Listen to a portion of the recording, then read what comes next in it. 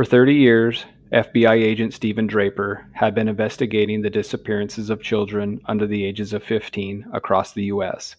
What he uncovered is almost unbelievable. He himself said he wouldn't have believed it either had he not been the one investigating. He's stated in interviews he never gave his opinion one way or another to his superiors on what he uncovered, for fear of the backlash he'd receive. He'd only ask questions and record what the victims' families told him, then introduce it as part of the investigation.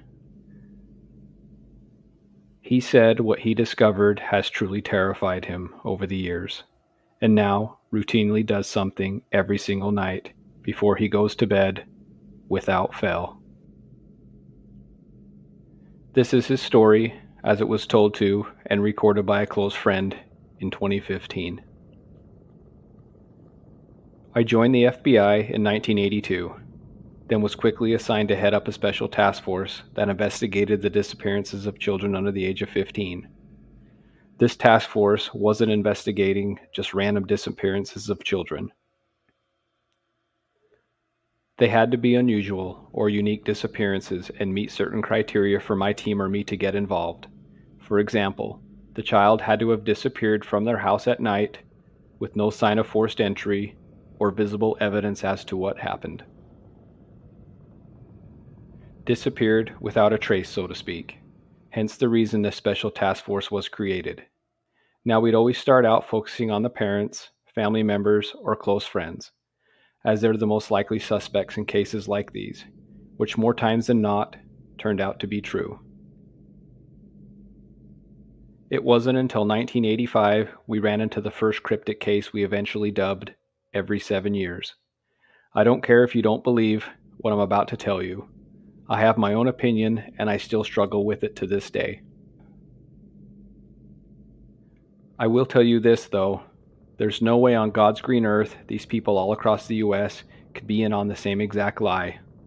None of them ever knew or met each other, and this was long before the internet was a thing. I still vividly remember the first every 7 years case. We learned a lot from this case, being it was the first time we'd heard it, so we didn't have any ideas or opinions formed yet. We got a call about some parents in a New York City apartment waking up Saturday morning to discover their 6-year-old daughter had mysteriously vanished sometime during the night after they put her to bed. Sometimes, when we'd meet parents, it was hard to judge whether or not their distraught was real or fake. When my team and I met these parents, it was obvious right off the bat that they were sincere in their distraught. Sometimes you can just tell it's real and they're innocent, especially if you're a parent also. This was certainly the case with this family. I think my team and I, in our minds, quickly eliminated them as suspects, which is not a good thing to do when you're investigating, but we're also human. We sat down with the parents in their living room and proceeded to ask them the standard questions we ask everyone at first. When was the last time you saw your child? Were there any noises? Anyone else over at the apartment last night? Etc. It wasn't until the mother mentioned something that stopped us dead in our tracks. I'll never forget what she said. She said, a week ago, her daughter had been extremely scared to go to bed, saying someone was whispering to her from underneath her bed. The mother said this happened every night as the daughter would sometimes scream for help at night. And of course, they'd come running, ask her what happened, then check under her bed. And nothing was there. They played it off as her just having nightmares. I then happened to ask the mother when this started exactly, and she told me the date, which happened to be exactly 7 days before. At the time we didn't think anything of it, that is, until we started to see a disturbing pattern. The following day, we got another call from another family in New York City that sounded very similar to the case we were now investigating. The only difference was the child who vanished was 8 years old. During the interview, the parents mentioned the same creepy detail about the child being scared. saying someone was whispering to them under their bed. I again asked them when exactly it started, and they gave me the precise date, which was exactly 7 days before. It wasn't until the third child the following day, which just so happened to be the third day since we'd arrived in New York City, that we noticed we obviously had a disturbing pattern. All the children told their parents of whispering under their beds, and it had started for all of them exactly 7 days before the child disappeared. We started to think we had a serial kidnapper on our hands. This went on and happened for 7 days to a total of 7 children while we were in New York City. After the 7th day, it suddenly stopped. For several years after that, we devoted all of our energy, time, and thousands of man-hours into these 7 disappearances. We came up empty-handed. Not a single piece of solid evidence. It was like the children had literally vanished into thin air. Our superiors finally pulled us off of the cases and shelved them. In 1992, exactly 7 years later to the day, I remember I was sitting at my desk drinking my first cup of coffee of the morning when my phone suddenly rang. Somehow I knew before I picked it up what the call was about. It was a sheriff from Seattle, Washington, who had been referred to me by a colleague. The first sentence out of his mouth was about 3 children mysteriously vanishing from their beds during the night in Seattle over the last 3 days. I immediately responded saying there's going to be a 4th child tonight and I'll be on the first plane there.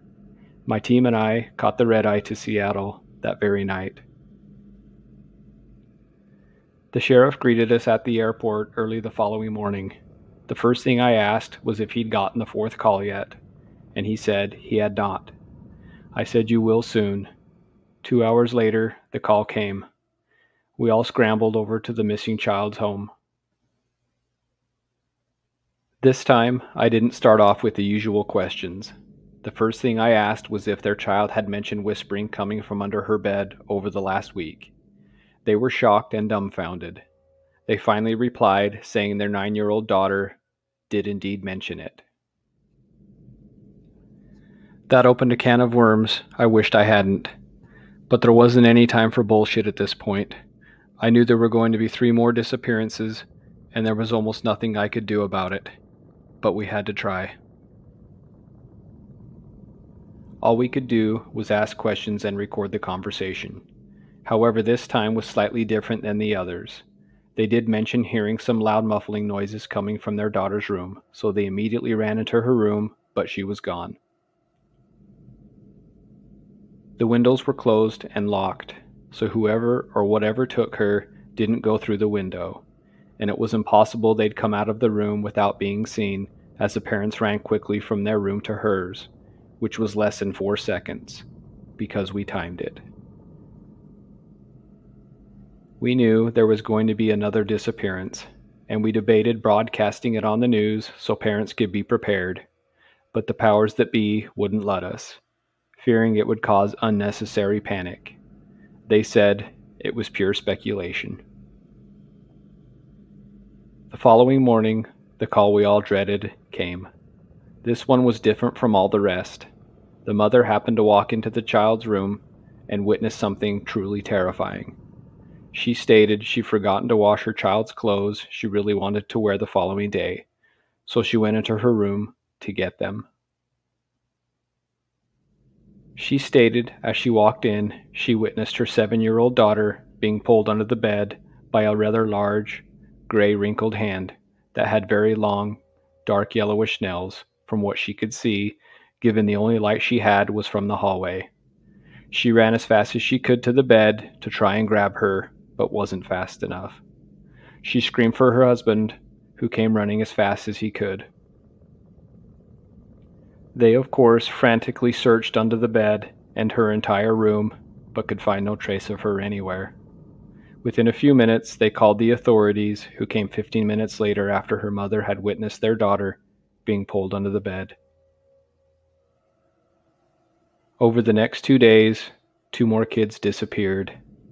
Then it again abruptly stopped. The parents of the last 2 children didn't witness or hear anything, They did say their child mentioned the whispering from under the bed.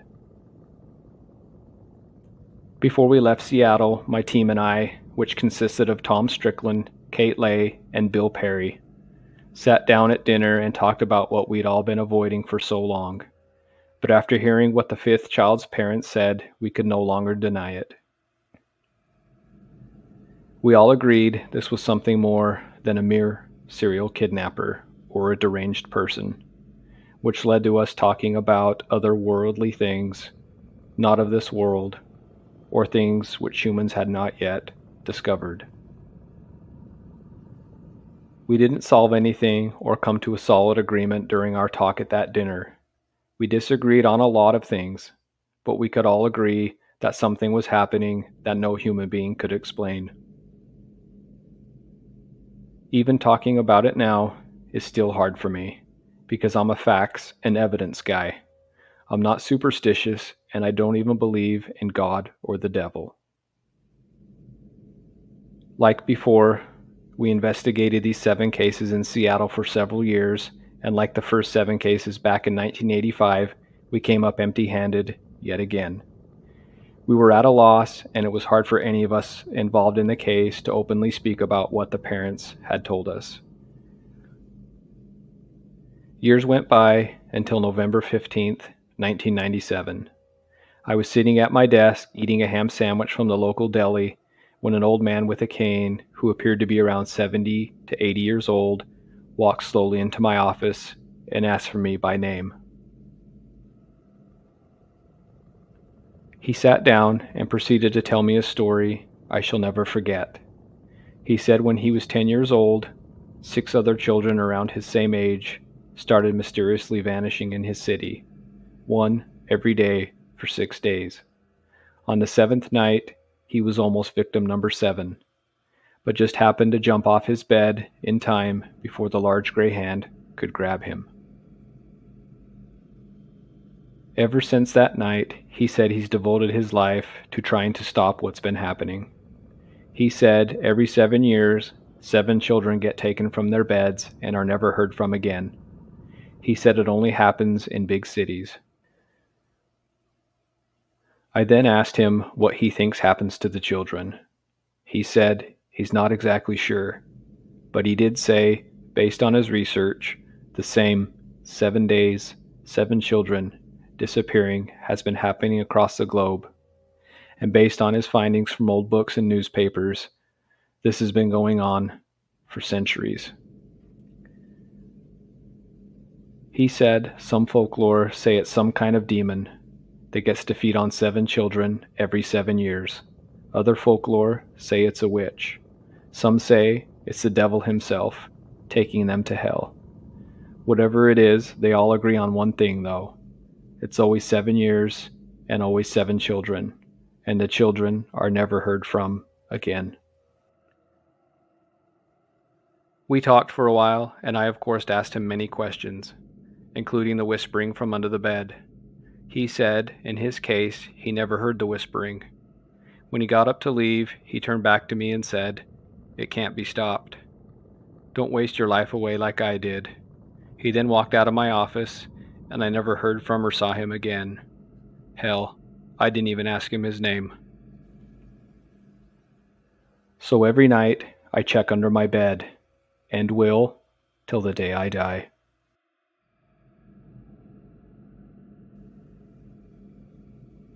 For more scary horror stories, please subscribe.